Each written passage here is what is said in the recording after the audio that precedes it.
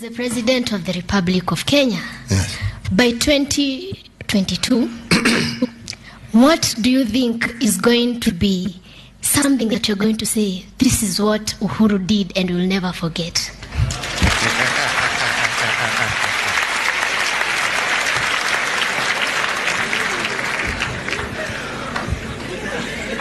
Wow.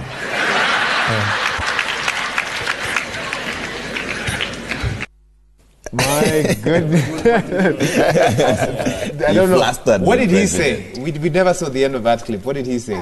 He just gave two responses. One was war against corruption and also to live a peaceful and cohesive nation. And what was going through your mind at that particular point? This is the head of state and you're flustering the president himself. He poses before he answers you. It was something, I don't know, I can't even say how it came because I was chosen to give a speech on behalf of the students.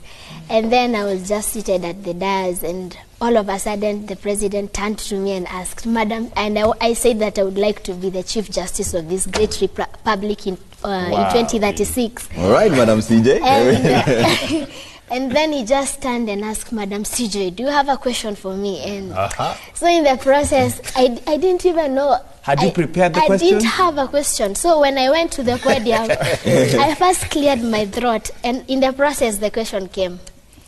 And I don't know how it happened, but because I've always carried the interest of my fellow Kenyans, so I had to ask a question that is going to relate with everyone. Okay. Yes. Really? I have no words.